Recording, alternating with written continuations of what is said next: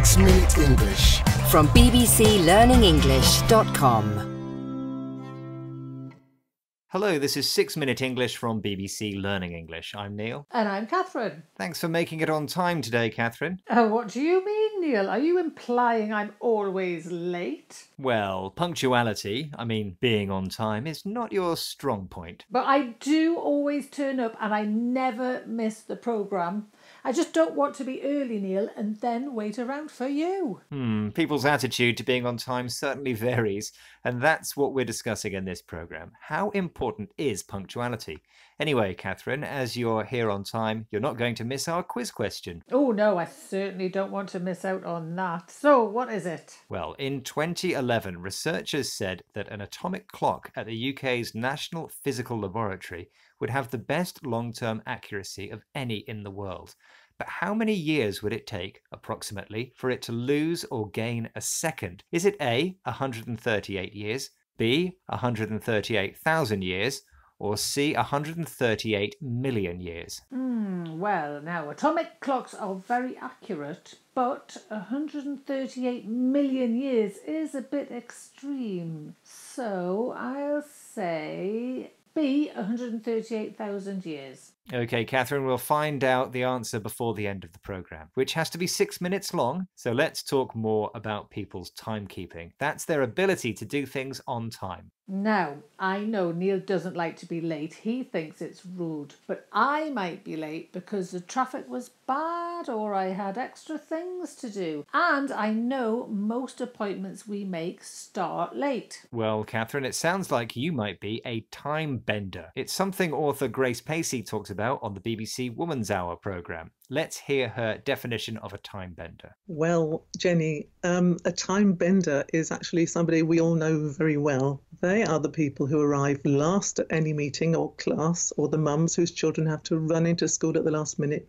They're the people who don't want to be late, but they have a strange resistance to being early like you, and they don't allow enough time. Okay, so I might be a time bender. Someone who doesn't allow enough time to get somewhere. But of course, I always think I will have enough time. One thing that is guaranteed is you'll never be early. You have a resistance to, you fight against, or are opposed to, being on time. Isn't it best to leave home just a little bit earlier? Well, Neil, it's about deadlines. You know, a fixed time when something must be completed by. If a deadline really matters, I'll make it.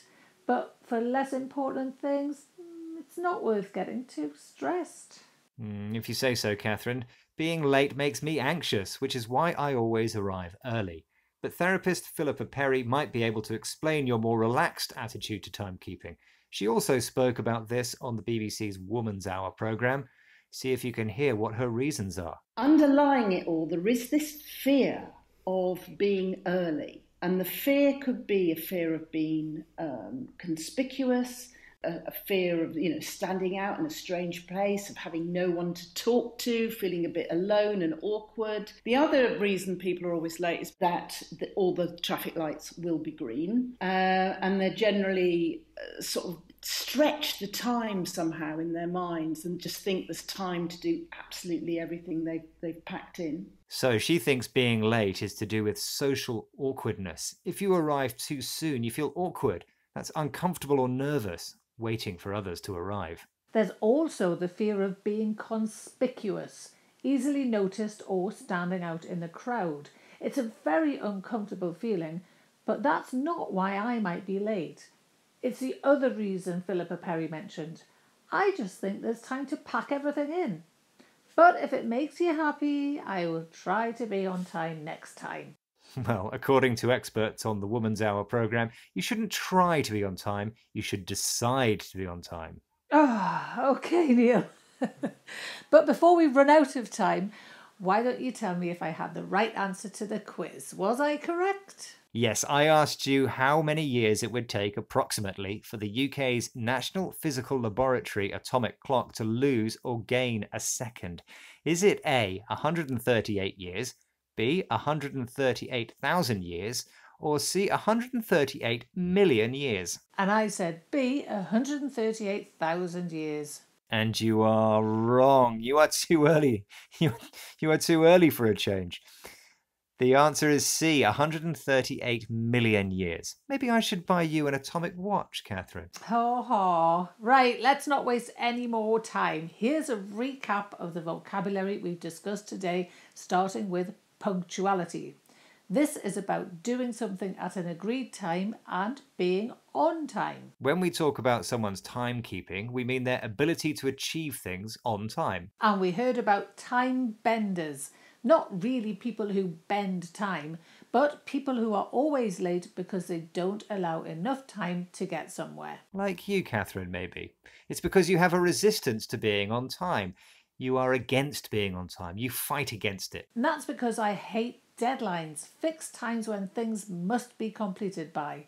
And some people also feel conspicuous, easily noticed, and they feel awkward, uncomfortable or nervous. Thanks for joining us, and don't forget to check out all our other programs on our website at bbclearningenglish.com. Bye for now. Bye. 6 Minute English from BBC Learning English.